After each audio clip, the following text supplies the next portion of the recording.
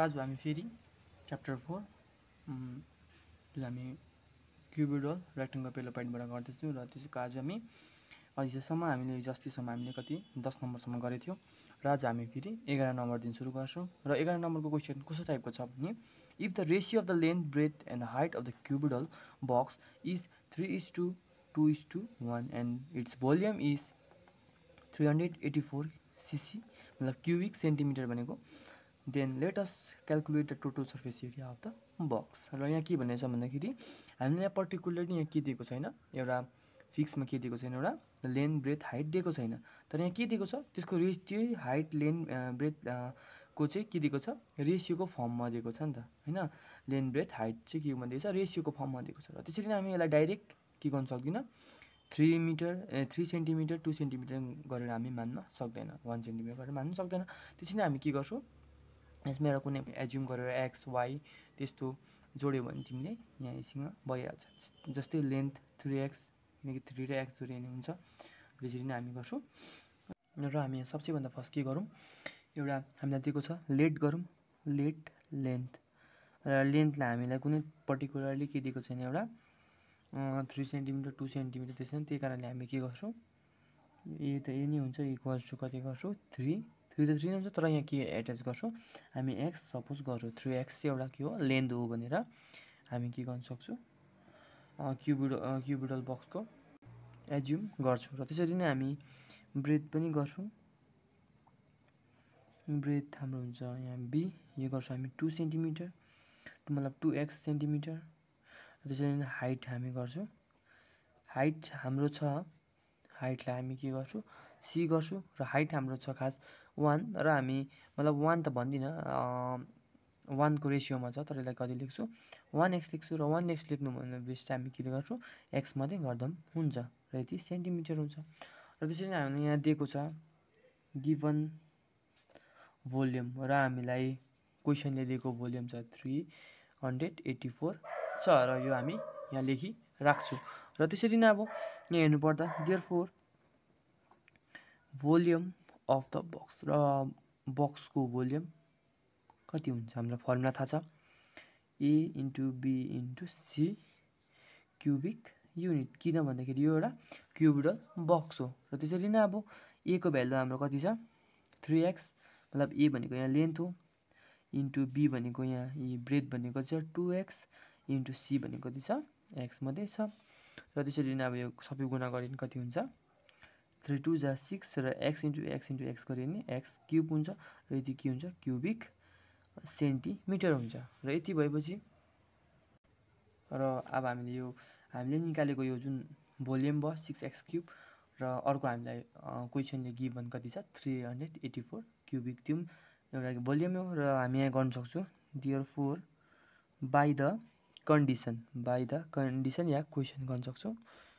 By the question या कन्डिसनले पनि लेख्न सक्छौँ 6x क्युब इक्वल्स टु चाहिँ हाम्रो कति हुन्छ 384 हुन्छ कि हुँदैन भन्नु त यो हुन्छ र त्यसरी नै x क्युब इक्वल्स टु 6 ले काटौँ 6 ले कति टाइम्स काटिन्छ यसलाई 64 टाइम्स काटिन्छ र 64 यहाँ लेख्छु र x क्युब र अब यताबाट पनि के गरौँ x क्युब इक्वल्स टु 64 छ र 64 को एउटा यस्तो क्युब रुटमा खोजौँ किनकि क्युब क्यान्सल हुन्छ 4 तीनपल्ट गुणा गऱ्यो भने के हुन्छ 64 हुन्छ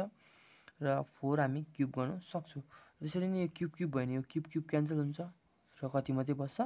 x इक्वल्स टु 4 सेन्टिमिटर बस्छ र हाम्रो यो एन्सर रहेन अब हामीलाई के खोज्नुपर्छ यहाँ हामीलाई टोटल सर्फेस एरिया खोज्नु पर्छ र therefore total surface area of क्युबिडल box र क्युबिडल बक्सको टोटल सर्फेस एरिया हाम्रो हुन्छ फर्मुला छ 2ab plus bc plus ca square unit भन्न सक्छु र त्यसरी नै अब हामीलाई थाहा छ 2 को 2 नै हो र हामीलाई ए को भ्यालु कति छ भन्दाखेरि हाम्रो ए को मतलब लेन्थ हो ए भनेको 3x छ यहाँ बिचमा इन्टु यहाँ बी को भ्यालु कति छ 2x र यहाँ प्लस छ र बी को भ्यालु 2x हो र सी को भ्यालु कति हो x मात्रै यहाँ बिचमा गुणाको यो बी र सी को बिचमा गुणाको साइन हुन्छ र यो गुणा मैले पोइन्ट मात्रै गरेको छु र र प्लस सी भनेको कति छ सी भनेको छ x र a भनेको छ कति 3x स्क्वायर सेन्टिमिटर हुन्छ। र त्यसरी नै अब यहाँ गर्दाखेरि र अब हामी यहाँ गरौँ र 2 र यो दुईटा गुणा गरे 3 2 जा 6 हुन्छ र x into x x square हुन्छ प्लस यो कति 2 1 जा 2 र x इन्टु x स्क्वायर हुन्छ र plus x into x square हुन्छ र 3 1 जा 3 हुन्छ 3 x स्क्वायर लेख्न सक्छु स्क्वायर युनिट लेख्न सक्छु र सरी युनिट सेन्टिमिटर लेख्न सक्छु र त्यसरी नै 2 को 2 नै लेखौँ र यो जोड्दाखेरि हाम्रो कति हुन्छ सबै यहाँ बिचमा यो ब्र्याकेटले गर्दा इन्टुको साइन हुन्छ र 6x 2x र 3x जोड्दाखेरि कति हुन्छ हाम्रो 11x स्क्वायर हुन्छ यति भएपछि यो दुईटा गुणा गरे कति हुन्छ 22x स्क्वायर हुन्छ र त्यति नै हामी के गर्नु सक्छौँ 22 लाई 22 नै लेख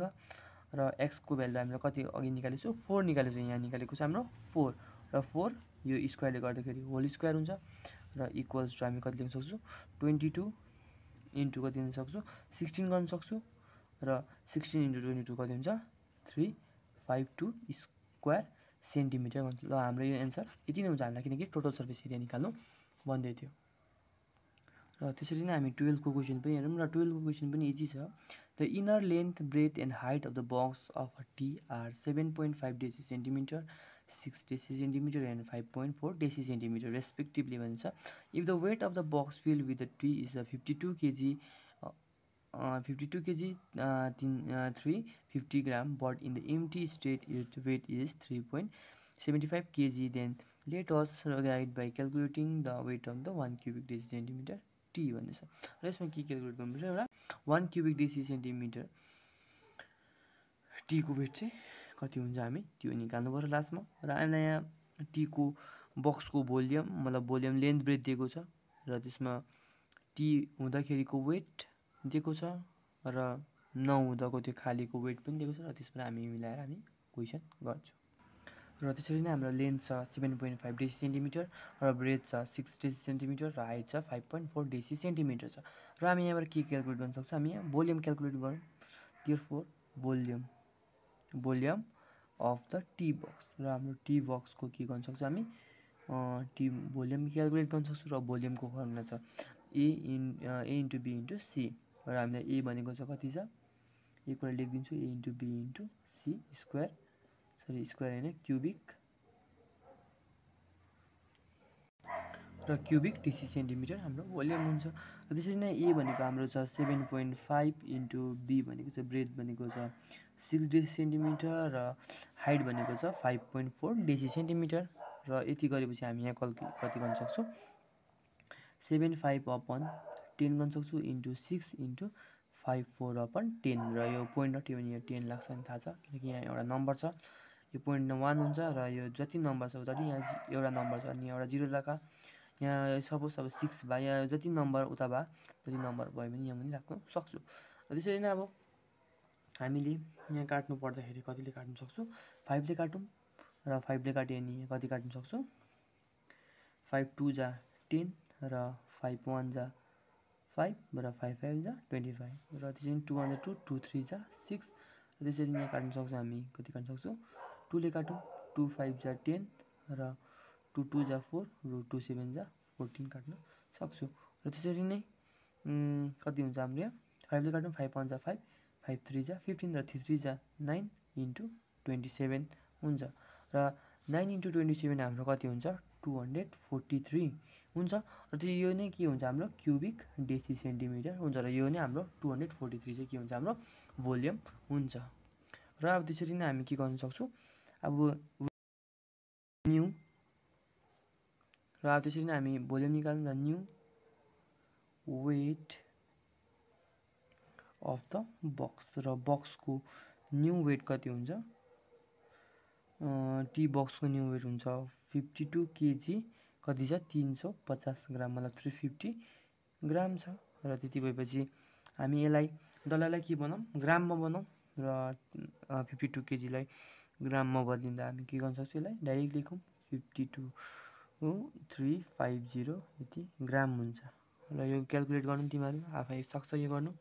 र त्यसरी नै an weight of empty box र इम्टी बक्सको वेट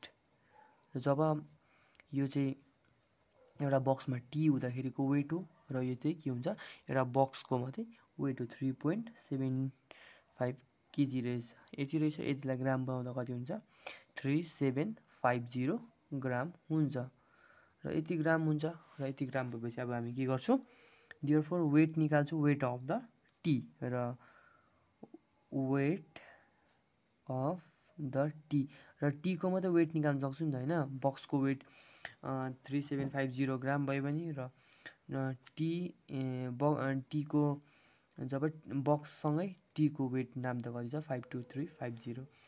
गर्दा ग्राम गर्दाखेरि यसमा हामीले यसमा यो घटायो भने हामीले के पाइहाल्छौँ टीको मात्रै वेट पाइहाल्छौँ र त्यसरी नै हामी यहाँ के गर्छौँ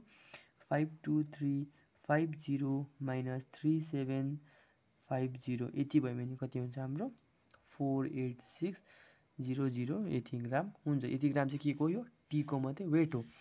र त्यसरी नै अब देयरफोर वेट अफ 243 र जुन हाम्रो भोल्युम छ र हाम्रो भोल्युम त्यो बक्सको भोल्युम छ यो volume cubic deci centimetre T र यदि टी छ इक्वल्स टु हाम्रो कति हुन्छ 48600 ग्राम हुन्छ र जति यति भोल्युम छ त्यतिमै यति डल्लै टी अट्छ नि त होइन जति यति भोल्युम छ 424 यति जुन बक्सको भोल्युम छ यति नै हाम्रो के हुन्छ। त्यसरी नै the weight of the 1 cubic र 1 क्युबिक डेसी सेन्टिमिटरमा चाहिँ कति हुन्छ डेसी सेन्टिमिटर टीमा चाहिँ जब अब 243 त्यो चाहिँ 43 भन्छ त्यतिमा चाहिँ कति टी अट्थेछ 48,600 ग्राम के अट्थेछ टी अट्थेछ र त्यसरी नै यदि त्यो वेट त्यो चाहिँ कति भयो अरे त्यो जुन बक्सको भोल्युम चाहिँ 1 क्युबिक डेसी सेन्टिमिटर टी चाहिँ कतिमा अट्छ भने नि योलाई 48,600 लाई कतिले डिभाइड गर्नुपर्छ 243 ले डिभाइड गर्यो भने कति टाइम्स काटिन्छ 200 टाइम्स काटिन्छ र 200 ग्राम चाहिँ 1 क्युबिक डेसी सेन्टिमिटरमा के गर्न सक्दैछ अट्दा रहेछ र त्यसरी नै हामीलाई 1 क्युबिक डेसी सेन्टिमिटरमा कति टी अट्छ त्यो लेख्नु मन थियो र हामीले त्यो फाइन्ड आउट गऱ्यौँ र आजको लागि यति नै हामी गरौँ र नेक्स्ट क्लासमा हामी अर्को सुरु गरौँ।